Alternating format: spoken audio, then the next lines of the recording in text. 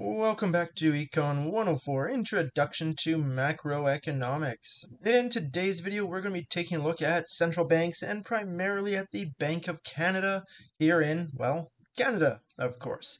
If we look back in the previous videos, we've been taking a look at money, we've been taking a look at bonds. The natural progression from this is, okay, we've been taking a look at money, cash, and financial instruments. Well, let's take a look at the institutions that assist us in holding on to that cash and assist us in buying and selling these financial instruments. So taking a look at banking is where we're going to go next. And today, central banks, Bank of Canada. So what's our goal as we move through today's video? Well, to start off, what we're going to do is we're going to explain the primary roles of the Bank of Canada. Why do they exist? What do they do? We'll take a look at the organization, the basic functions, and some ins and outs, some basic kind of overview of our central bank. What we'll then take a look at is we're going to take a look at explaining the relationship between the Bank of Canada and the private banks. That'll do us for this video, and that will segue perfectly into the next video. The next one in the series, we'll jump over and we'll take a look at the role of private banks. So that would be, right, in Canada, we have our big six. We have National Bank, Royal Bank of Canada, CIBC, TD, Bank of Montreal, Bank of Nova Scotia. I think I got them all. We also, of course, have our credit unions, our treasuries, our Caisse Populaires, all of those. Okay, I'm getting ahead of myself. All of that will be the subject of the next video, and we'll take a look at the role of these private banks and how important they are to the functioning of our macroeconomy. But again, right, we were getting ahead of ourselves. Let's jump over and let's talk about the Bank of Canada to start us off. So let's start off by taking a look at the organization of the Bank of Canada. So we'll start off by taking a look at organization. Okay, so heading the Bank of Canada is the Governor of the Bank of Canada, who currently is Tiff Macklem, who is appointed jointly by the Board of Directors for the Bank of Canada, as well as cabinet, right? So the current sitting government, their cabinet is going to be working in conjunction with the Board of Governors in order, the directors of the Bank of Canada to appoint a governor. Now, the appointment of governor is for a 7-year term. And here in 2021, Tiff Macklem is pretty early into his term still. He has just started off in this new position. Okay, so a little bit of oversight, a little bit of, okay, who's the big head of it? Beyond that, let's get into a little bit of history, and in that we'll kind of get at the roles and the functions of it as well. So the central bank, interestingly, the central bank here in Canada was not initially nationalized, that it wasn't initially part of the government. In fact, historically, in early days of Canada, the central banking duties, so issuing money, dealing with the government, all of this, these were actually shared by private banks. So that is, these were shared by Bank of Montreal was one of the first, and right, we could go through a few of the other lists, RBC, TD, Bank of Nova Scotia, CIBC, etc., right, is that these chartered banks, they actually shared the role of being central bank, at times taking turns to actually be like, okay, we're going to do we're going to do central banking duties today, and then a few years we'll switch to the next one, on and on and on.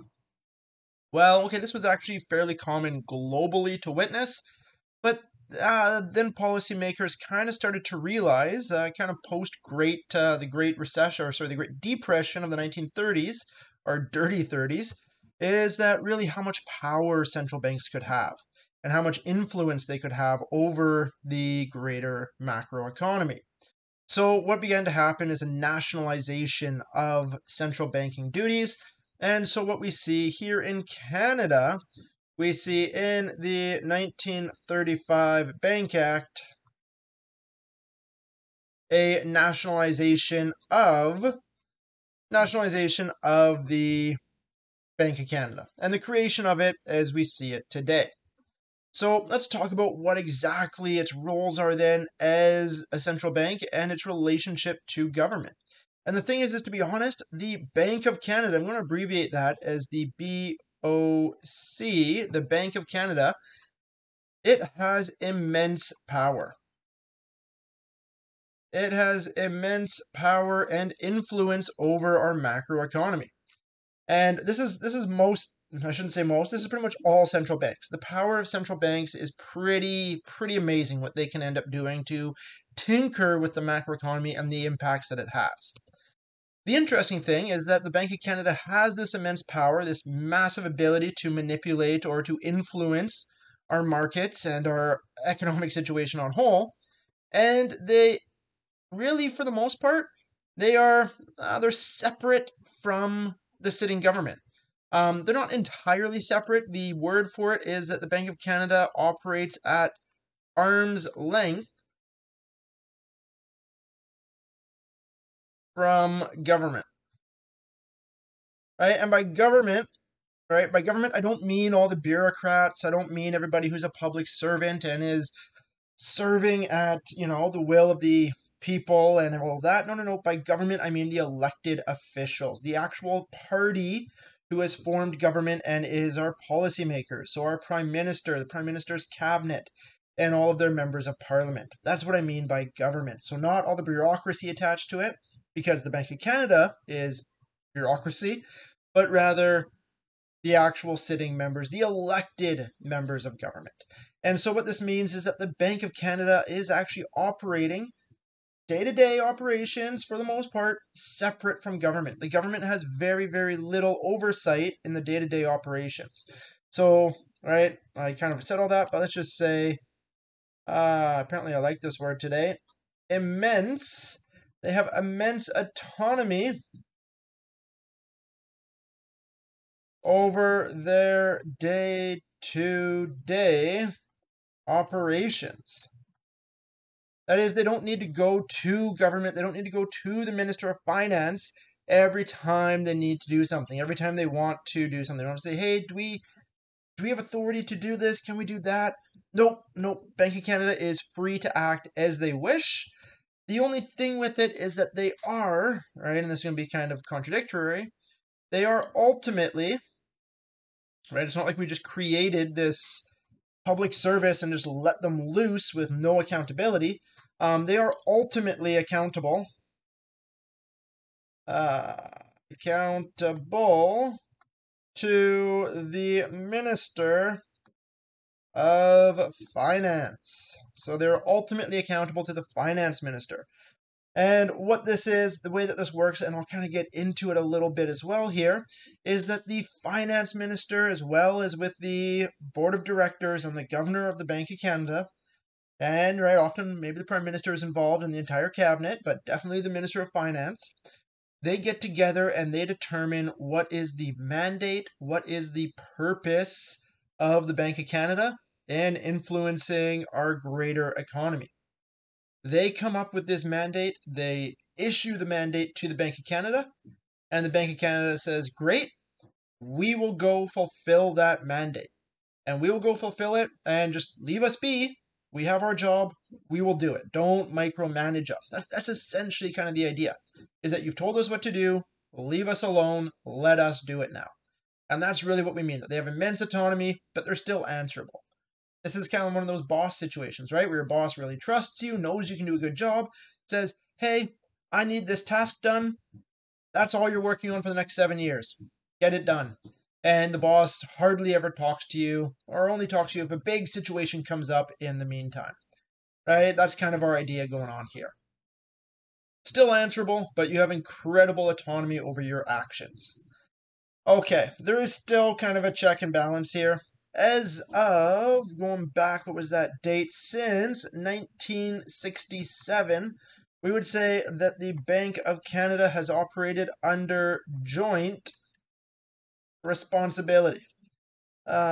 Joint responsibility between the Finance Minister and the Governor. Governor was up there, Tiff Macklem.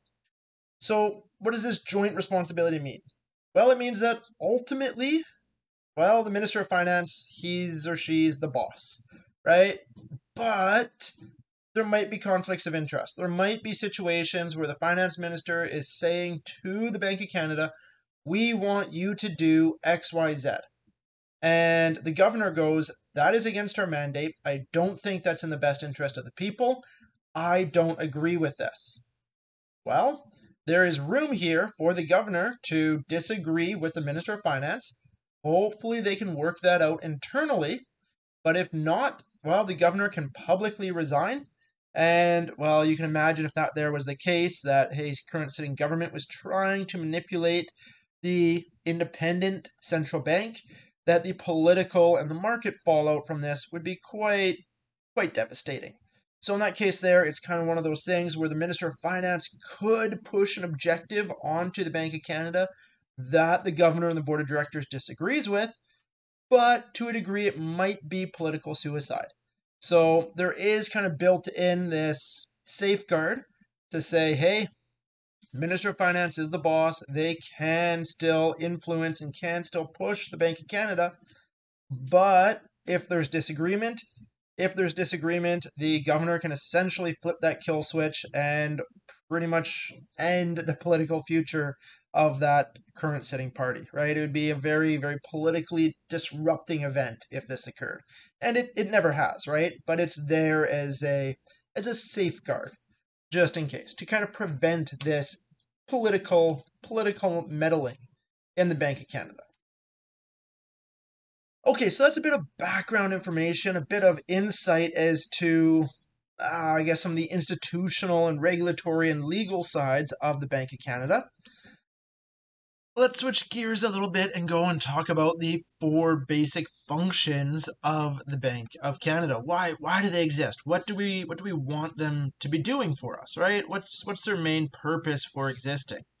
So we'll go functions of the Bank of Canada. Again, BOC is my abbreviation for Bank of Canada. So the first function of the Bank of Canada is going to be currency management. Okay, so currency management, what exactly do we mean by that? Well, they're going to be really determining how much money is in circulation. They're going to be printing banknotes. They're going to be really responsible. And this is since the Bank Act. So what was that, 1935?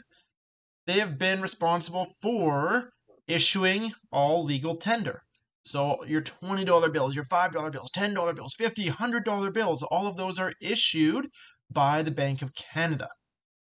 Interestingly, well, this is actually not, I guess we're almost pushing 100 years now, but this has not always been the case.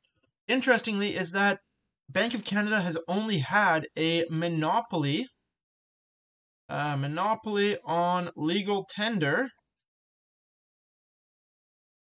since 1945.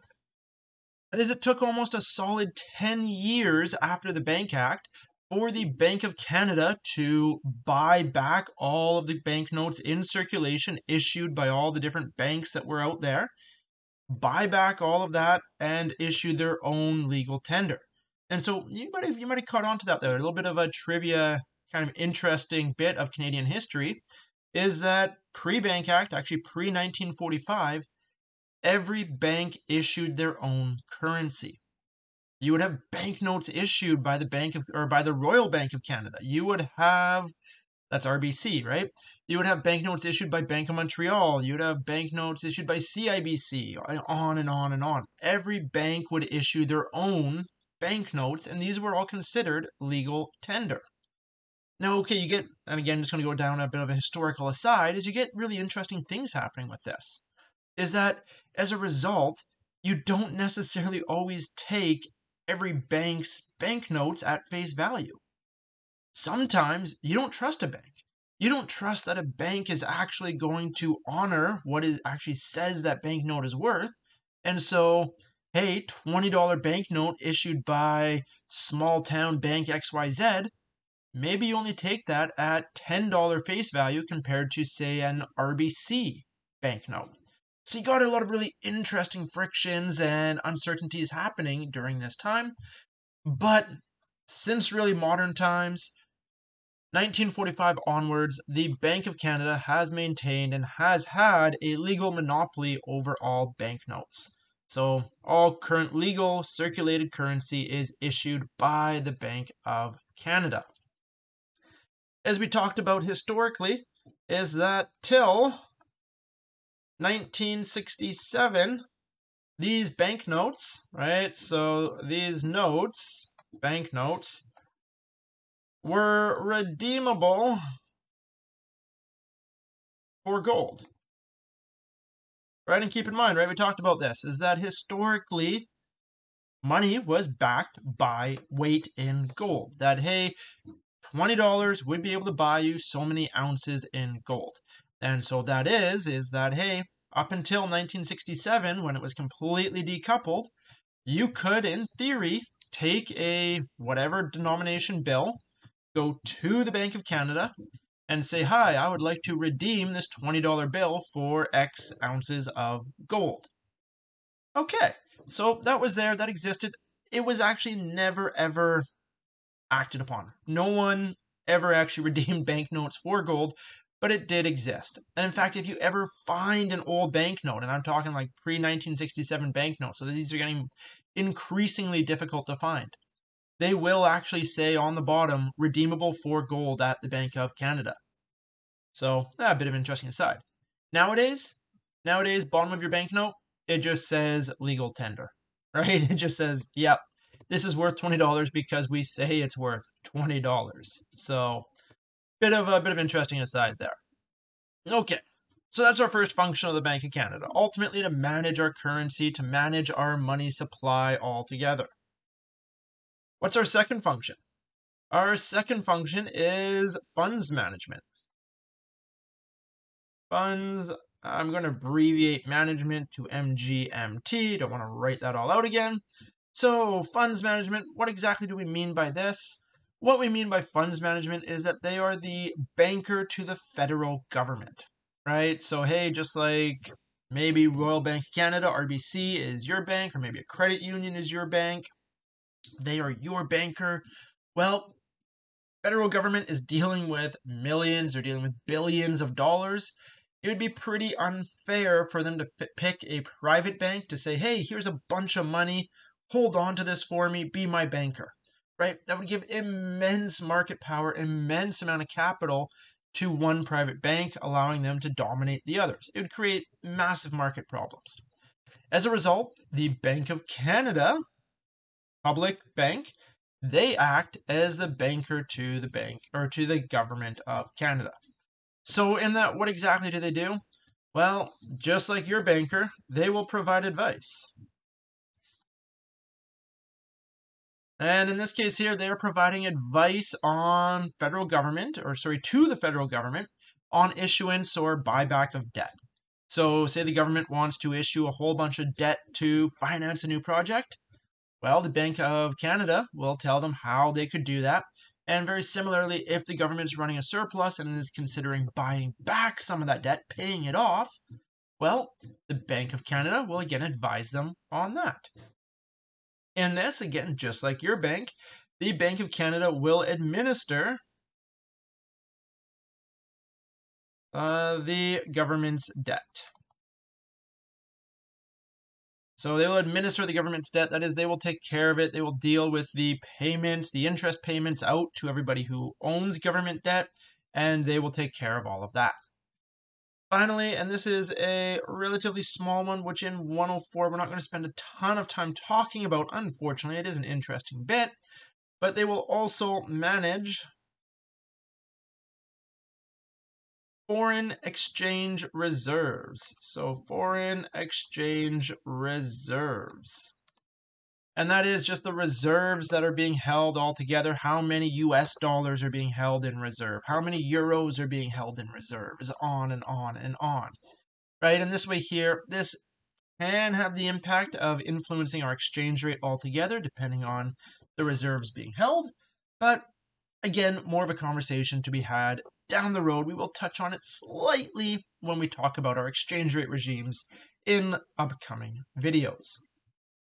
Okay, so funds manager, that's their second big role, their second big function. Third one is, our third role is that they are a stabilizer of the financial system.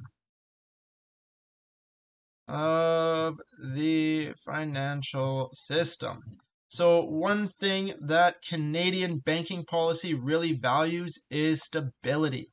And we value stability a lot more than we value efficiency or competition in the banking system. And in this case here, this stabilization, this maintaining of stability in our banking system is crucial and a big role of the Bank of Canada. So what exactly does this mean? Well, part of it is that the Bank of Canada will act as a lender of last resort.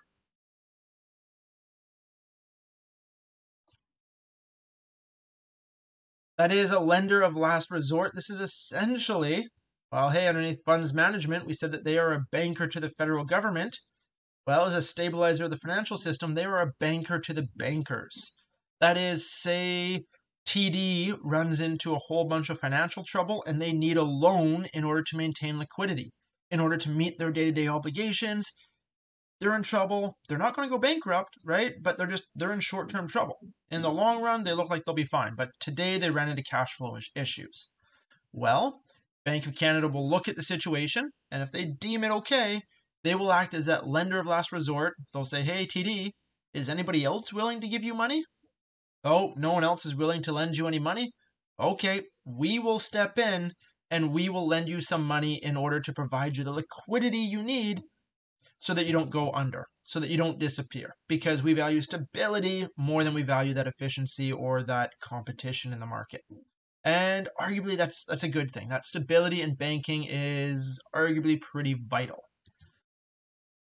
Additionally, in this stabilizer of the financial systems, they are also going to be an overseer of our payment systems. So our payment systems are ways that we transfer money between each other, massive amounts of money flowing through this daily. This is just even, hey, our check payments, our debit card payments, our wire transfers, our e-transfers, all of that gets processed through a massive payment systems network, and the Bank of Canada oversees this just to watch for irregularities and to watch for any kind of red flag alarm bells that might kind of signal that we might have some instability coming. Maybe that's a better word for that. So they oversee these payment systems, again, to be able to act, to be able to step in as that stabilizer. And of course, attached to that, again, we're going to tag on that they're the banker to the federal government, and by being the banker to the federal government, they get to use the federal government's funds in order to help to stabilize things as well. And I'm not going to write that one down because we already kind of touched on that in our funds management side, so I'm not going to throw that in again. Okay, our fourth function. Fourth function is that they are the enactor of monetary policy. And this will be our big one that we look at in this 104 level, is how the central bank enacts monetary policy, what monetary policy really is, and how it ultimately influences our macro economy. And we'll see that, hey, but the way that they do this is, of course, through the other ones as well. They do interrelate there. So, enactor of monetary policy. So, what exactly is this? So, what the Bank of Canada does is they utilize something known as open, we'll write it out the first time and then we'll abbreviate it, open market operations. And again, we'll abbreviate that as OMO. They utilize these open market operations to buy and sell bonds. By buying and selling bonds on the open market, they can influence the interest rate by influencing the price of those bonds. They will also end up influencing the money supply. As the money supply and the interest rate change, if we go back to that whole view of our liquidity preference framework, changing money supply, changing interest rates, that will filter through to affect economic performance. And they will do this in order to achieve their mandate. So, okay, what exactly is their mandate? Well, their mandate, going back to 1991, is when the Bank of Canada first adopted this mandate, and it renews every 5 years. And this mandate, building a little bit of suspense here. It's like, hey, what is this mandate? You keep going, okay, renews every 5 years. Okay. They're building up to this.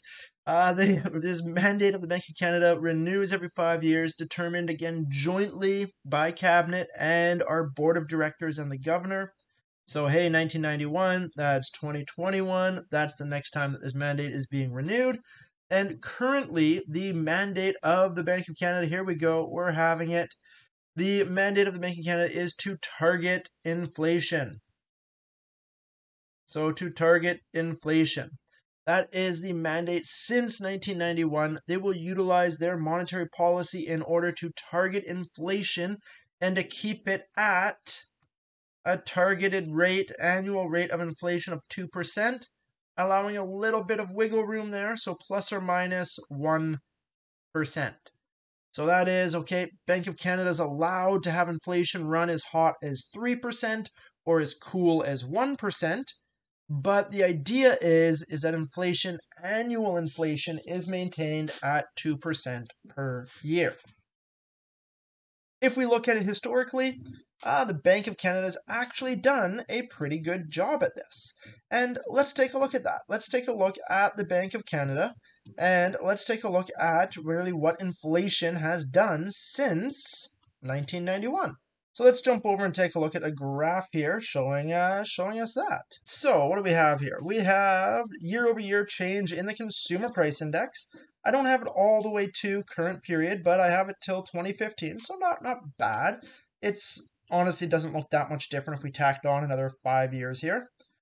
What we see with it is, okay, percent change. So I say percent change, but these are decimal numbers here. So 0.03, that's 3%, 6%, 9%, 12%, right? And then all the way down to 0% there. So what, right there, that line there's about 1.5%-ish, something like that. This line here, unfortunately, that line just put itself there as the average inflation over this entire time period we're looking at. Not really a point of interest to us. What is of interest to us is that we witness the, well, relatively really high rates of inflation through the 70s, through the early 80s, into the 90s. We hit 1991 here when we adopted inflation targeting as our main goal, as, hey, this is what we want to do. Role of the Bank of Canada, mandate of the Bank of Canada is to keep inflation between 1% and 3%. And you see, they've done a pretty good job, right?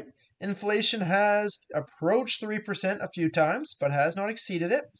There's been a few cases where inflation has dropped down below 1%, but typically it has been maintained at above the 1% level.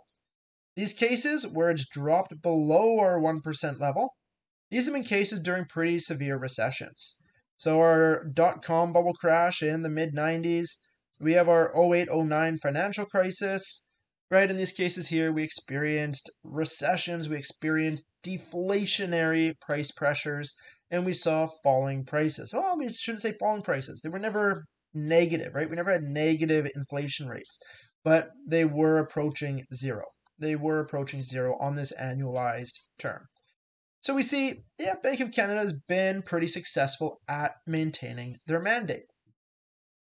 Interestingly, right, so this idea of targeting inflation as our mandate, as the role of the Bank of Canada, as a role of a central bank, this is, well, again, only since 91, relatively a new policy. This actually started with the Bank of New Zealand in the late 80s. They were the first to adopt this inflation targeting. And then since then, many central banks realized that, hey, you know what? That is actually a pretty good policy to adopt in order to ensure some economic stability. Bit of history there. Pre-91 or pre-late 80s with the Bank of New Zealand, many central banks, they either targeted exchange rate regimes or typically they targeted some idea of full employment. Full employment. And the idea there being that, hey, because we can change interest rates through the money supply, right? Money supply, interest rates, buying and selling bonds, that was this open market operations. We'll take a look at it explicitly shortly, right? You don't have to go, oh my goodness, how does that all work through the monetary transmission mechanism? We will take a look at it. Through the monetary transmission mechanism, through their open market operations, it used to be that, hey, we're going to target full employment. That is, we're going to target unemployment to be equal to unemployment equal to the natural rate of unemployment, meaning that, hey, GDP equal to potential GDP. With that, however, though, we saw that monetary policy was used to push down unemployment because it was really difficult to figure out what exactly is that natural rate? What exactly is potential GDP? Keep in mind, these are ideas. They're actually very difficult to quantify, right? Sometimes we can get a pretty accurate idea, but they're not always perfect. The result of it is this targeting full employment. Well, as we push down unemployment, pushing that down ended up stimulating the economy more and more and more. And by pushing down unemployment, by stimulating the economy, we created inflationary pressures. Right? And we see that here in the late 70s into the 80s, where we had these record high rates of inflation through this full employment targeting. Is that we were stimulating the economy to reach this idea of full employment. This stimulation of the economy was then pushing up wages, pushing up prices, more money, devaluing the value of money so that, hey, every dollar is worth less. You need more dollars to buy the same thing. Whew. All of that pushing up prices, causing inflation. Since then, we've adopted this now inflation target. We've recognized that high inflation is problematic. High inflation erodes one of those functions of money as a store of value. It creates extra frictions, extra trouble into doing business. Slow, low, steady, predictable rates of inflation are very beneficial, they're just stable. We know we can form expectations about the future. As we can form expectations about the future, I know what my money's worth. It's now a store of value. I can make long-term plans because I'm not worried that my money is going to drastically change in value.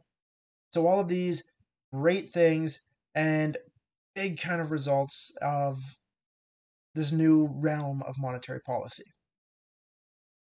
Interesting aside, Bank of New Zealand kicked off the world into this new kind of view of, hey, we should approach inflation targeting.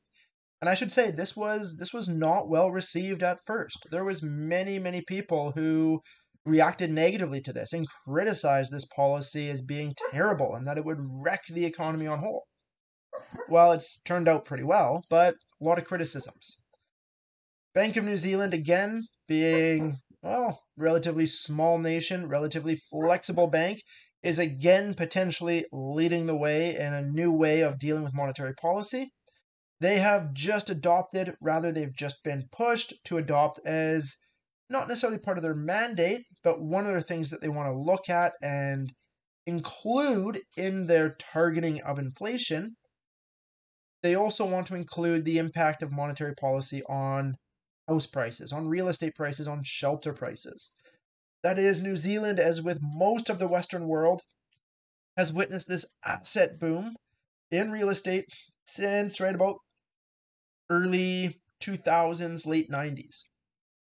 So one of the things that the central bank has said is, hey, the government has said to the central bank is, hey, monetary policy very likely is playing an impact on this. We want to ensure that real estate is affordable to some degree in the future. So all future monetary policy, yes, is to target some level of inflation, but it also has to be tacked on there as to how your monetary policy will influence real estate prices. And so a lot of interesting discussion as to how exactly that will work as we move forward and what exactly the ramifications are of it. It's a little bit short of a mandate. It's not saying, hey, real estate prices, inflation of real estate prices has to be maintained at some level. No, no, no, no. Currently, all it is just saying, hey, when you engage a monetary policy change, you also have to include a write-up as to what you predict this will have an impact on for real estate. So that's getting into a direction that might be helpful.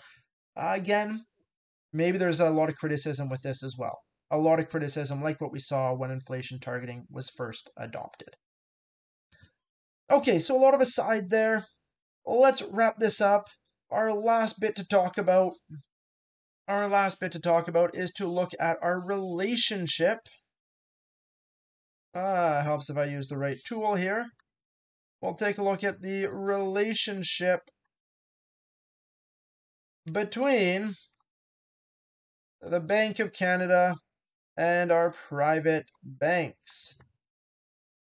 And so in this case here, as we said already, the central bank acts as that banker to the banks through the regulator of the financial system. So, okay, that's the first thing. That's the first thing, is that they are the banker to the banks. And truthfully, in this sense here, when the banks have, right, hey, you have a bunch of extra money, where do you put that money away on deposit? Well, you go to your bank and you say, here, put this in my savings account, put this in my checkings account. Same idea with the banks. They have their bank account at the central bank, at the Bank of Canada, and they take their excess money and they put it on deposit at the Bank of Canada. That's kind of where they put their money on deposit. So again, Bank of Canada is the banker to the banks. Through all these daily interactions, right? And again, just like you deal with your bank daily, buying and selling stuff, same idea. All the private banks, they deal with the Bank of Canada daily. And through all of this, the Bank of Canada is able to influence our money supply and interest rates, utilizing our open market operations. And ultimately, through that, they are able to enact their monetary policy. Okay, we're building up, right? We're building up. How exactly do we do this monetary policy? How exactly do we fulfill our mandate of keeping inflation at 2% plus or minus 1%? We'll get there. We'll get there. Okay, that's really it for this video of taking a look at our central banks, just kind of an overview as to the role and the functions and the relationships of the Bank of Canada. In the next video, we'll be taking a look at the private banks. We'll be taking a look at the role of the private banks and how fundamental the private banks are to the workings of a functioning modern economy. Once we have this kind of overview of the Bank of Canada, the central bank, of the private banks, and we have them each in their independence, we can bring the two together and view how the Bank of Canada is able to monopolize on this relationship with the private banks to enact monetary policy to target inflation at their 2% plus or minus 1%. So we will get to this monetary policy, but we won't have a chance to really explicitly talk about it for another video or so yet. Okay, if you have any questions about the Bank of Canada, about the central bank, please feel free to reach out to me. You can post on the comments below, you can post on the D2L message boards, or of course, feel free to send me an email. Thanks, until next time.